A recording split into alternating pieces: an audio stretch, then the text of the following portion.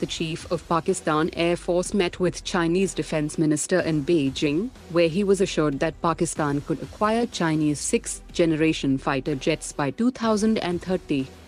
Indian Air Force's Su-30 fighter jets flew through the Vouraikos Canyon during its deployment at the ENACO's Multinational Joint Exercise 2025 in Greece. Indian Army-operated Heron TP crashed within the high-security technical area of Jammu airport, critically injuring an Indian Air Force personnel. After not paying its share of the cost of the South Korean KF-21 program, the Indonesian president has announced that Indonesia wants to participate in Turkey's KAAN 5th-generation fighter jet project. While the National Investigation Agency has taken the Mumbai terror attacks mastermind Hussein Rana into 18-day custody, Pakistan has distanced itself from Hussein Rana, saying that he holds Canadian nationality, and he had not renewed his Pakistani documents for over 2 decades. Even if the Rafale Marine deal is signed this month, the first batch of these French-built carrier-capable jets won't be delivered until late 2030 at the earliest. Defense Minister Rajnath Singh has told the UAE Defense Minister that India is interested to collaborate with the UAE on co-production and co-development of weapon systems and innovation in future defense technologies. The Indian Army has initiated the acquisition of Foliage Penetration Radars on UAV that will greatly enhance the Army's counter-terror operations in forested areas.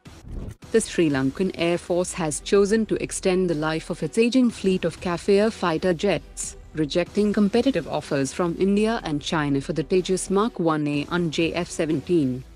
India and Kazakhstan discussed military training joint exercises, capacity building and defense industrial collaboration during the 7th meeting of the Joint Working Group on Defense Cooperation.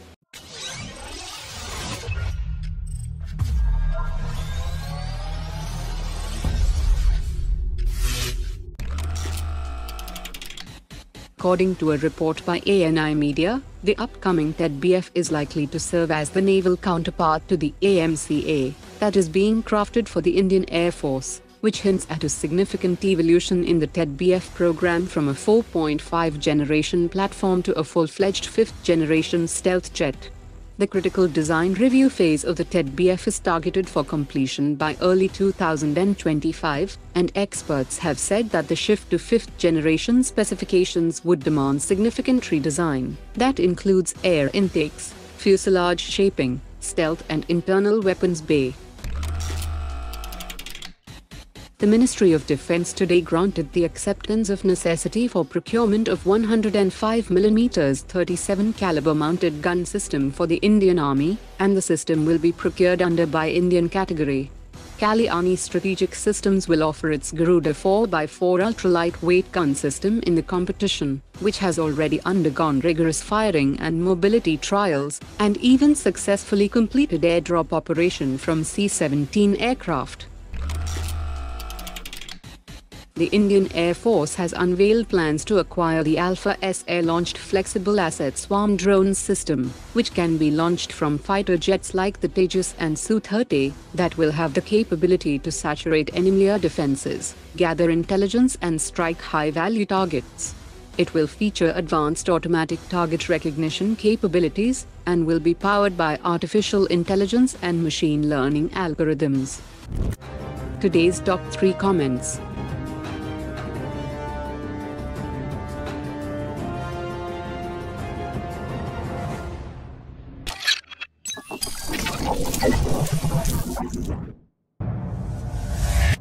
Omar dropped it.